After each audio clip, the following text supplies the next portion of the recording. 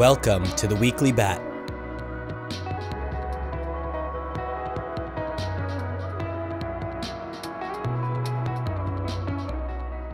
Welcome to the Weekly Bat for the week of August 17th to August 21st, 2020. Starting off the week with a brand new blog post from Brave's research and development team. THEMIS, Progressive Decentralization with Smart Contracts and Sidechains, Part 2. Here's a bit from the post. In the first blog of this series, we presented a straw man version, straw THEMIS, of THEMIS. THEMIS is a decentralized ad platform designed by the Brave research team. We described 1. How a user is rewarded for the interactions with ads, and 2. How an advertiser can verify the integrity of the billing and performance reporting of their ad campaigns. However, straw THEMIS does not provide all of the properties we aim to achieve, particularly in terms of trust. The design of straw THEMIS requires a centralized entity, called the campaign manager, which is entrusted with the task of orchestrating the running of the underlying protocol. Moreover, there are no mechanisms to enforce or verify the integrity and validity of how the campaign manager orchestrates the protocol.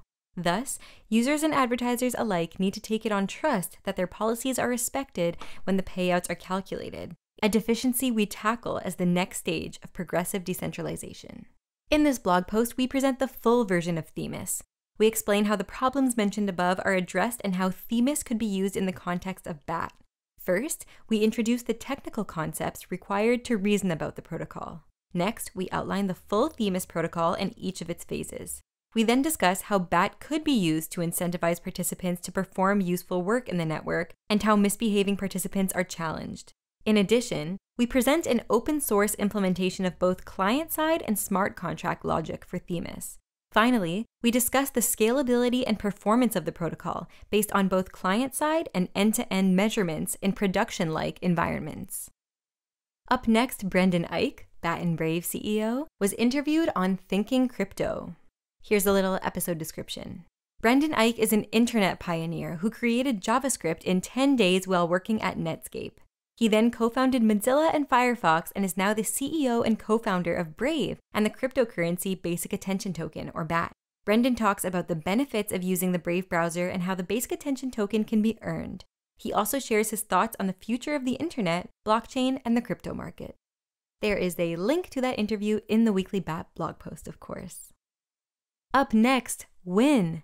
Intel and Brave join forces to promote Intel Gamer Days 2020 and give away prizes from Brave and Intel all month long.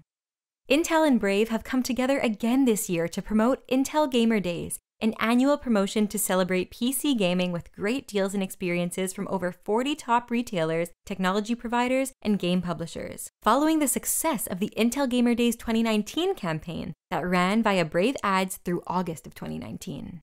From now through the end of August 2020, Brave users in the United States will see Brave ads promoting Intel's annual Gamer Days promotion.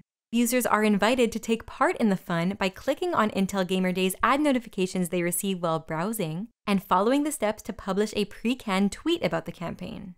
Each published tweet about Intel Gamer Days through a Brave ad counts as an automatic entry for a giveaway to win one of 5 daily swag bag prizes from Intel and Brave. Prize kit winners are announced daily on the BAT community Twitter, that's BAT_community, along with instructions for winners on how to collect their prize.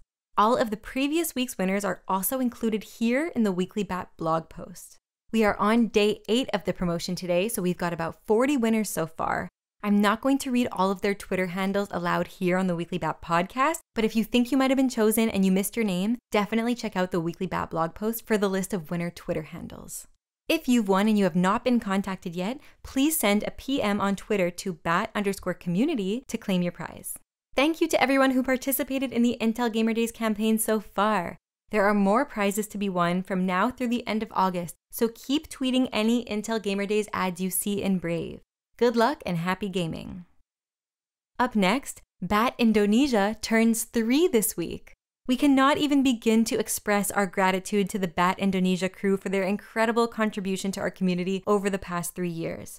From meetups, local and abroad, to workshops, school visits, talks, events, campaigns, podcasts, Bat Indonesia has done it all in the name of Basic Attention Token and Brave, and shows no signs of slowing down. Thank you for encouraging people everywhere to be brave and to dare greatly as they join us on the journey toward a better web. A very special thank you goes out to Viking Karwer and Aljuno Kasi for leading the Bat Indonesia community. Through your hard work, support, and undying passion for the Bat and Brave mission, our global network of Bat and Brave believers grows stronger every day. Onward with the power of 1,000 suns. In the blog post this week, we've included links to follow Bat Indonesia on Twitter, Brave Indonesia on Twitter. We've got the Bat Indonesia podcast linked. We've got Viking Karwer's personal Twitter, Aljuno Kasi's personal Twitter, and we've also included some photo highlights of Bat Indonesia over the past 3 years. Up next, enter Tap Network's sweepstakes using BAT for a chance to win a pair of Apple AirPods Pro. Brave users with Uphold verified wallets can now enter Tap Network's sweepstakes with BAT for a chance to win a pair of Apple AirPods Pro. Last week, Tap gave away a Nintendo Switch Animal Crossing New Horizons to one lucky winner. That was a totally sold out limited edition product, so it was a great win, and they've got new prizes coming every week. Other existing sweepstakes offerings include digital gift cards of your choice from hundreds of retailers, including amazing brands like Amazon, Walmart, GameStop, Nintendo, and more. To enter the sweepstakes, simply head over to brave.tapnetwork.io and choose the sweepstakes you want to enter. Enter as many times as you want. It costs less than 1 BAT per entry. Winners are chosen by Tap at random through a digital sweepstakes drawing system and will receive their digital gift card prize via email. If you happen to win a physical prize like the Nintendo Switch or the Apple AirPods Pro, Tap can ship that wherever in the world you happen to be. If you haven't verified your Brave Rewards wallet yet, the Tap Network Marketplace provides a range of options for you to redeem your earned BAT for digital gift cards, sweepstakes, and to support causes. This week in Sponsored Images. This week, Gemini, Purple, and AXX joined the list of brands to run sponsored images in Brave's new tab page. Gemini is a simple, elegant, and secure platform to build your crypto portfolio. Brave announced a partnership with Gemini in July to bring Gemini trading and wallet support to the Brave browser. Purple is an American comfort technology company based in Utah. It specializes in the direct-to-consumer sale of mattresses, seat cushions, back cushions, pillows, and platform bases. In addition, Crypto.com and BlockFi returned to the new tab page after the success of their previous sponsored images campaigns. Our growing list of new tab page sponsors includes Verizon, PayPal, Intel, Newegg, Western Digital, Chipotle, Khan Academy, Kudo Mobile, Tezos, Upland, and more. To learn more about becoming a Brave new tab page sponsor, visit brave.com/brave-ads-waitlist. Brave Creator Spotlight, in partnership with Everpedia. Our first featured creator of the week is Lark Davis. Lark Davis is New Zealand's most popular investing in Bitcoin personality.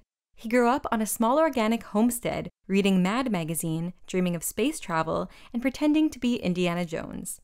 Known for his articulate, entertaining style, Lark combines his political science background, critical thinking skills, and bright sense of humor to produce content that explores solutions to the corrupted world.